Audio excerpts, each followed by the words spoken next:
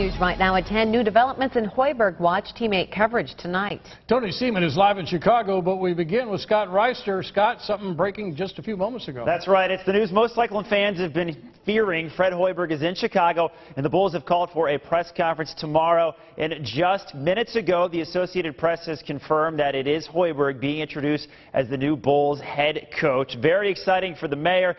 Sad for the fans in Ames, but Tony Seaman does join us now live in Chicago, where this is all going down. Tony? That's right, Scott. We are live outside of the United Center, and Hoiberg Watch is about to be officially over. Fred Hoiberg has reportedly made a deal with the Chicago Bulls to be their next head coach. The details: 5 years, $25 million. The Bulls are expected to make this announcement tomorrow afternoon. They have announced that they're going to have a press conference at 2 p.m. We will be there for that. It will mark the end of a long and, we'll say, interesting journey for the Bulls and for Fred Hoiberg.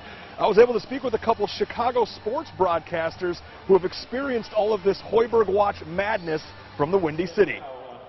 It happened quickly, but it happened exactly the way we kind of expected it might. So, it's been an interesting process to watch this all unfold, knowing that this is probably the way the Bulls were going to go about this. That was the backdrop this entire season, like the ongoing feud, if you will, between Tibbs and the front office, and Fred Hoiberg's name just kind of in the shadows. And we'll have a lot more from those two coming up a little later on in sports. So until then, live in Chicago, Tony Seaman, KCCI, Iowa Sports Leader. Thanks a lot, Tony. Now, what a ride it has been for Cyclone basketball. 4 straight NCAA tournaments, 2 straight Big 12 tournament championships, a Sweet 16. The mayor could not have been happier in Ames, but in the end, the Bulls' job was just one he could not pass up. We caught up with Hoiberg this afternoon, right before he boarded a plane for Chicago.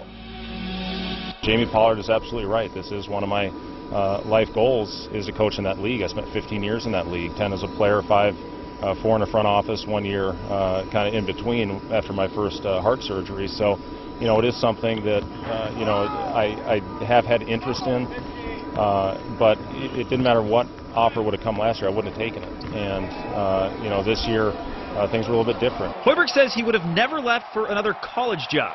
But the NBA... Do those opportunities ever come about? Sometimes no, they don't. But this is one that was very interesting to me, and just because I played there. It's a great organization. I've got connections in that organization. And now he's their head coach. But Iowa State will forever be in his heart. The opportunity to coach here for 5 years, and it's been 5 of the best years of my life. Very exciting for Hoiberg, but we're going to miss that guy, especially the dance moves, Kevin. Scott, thank you.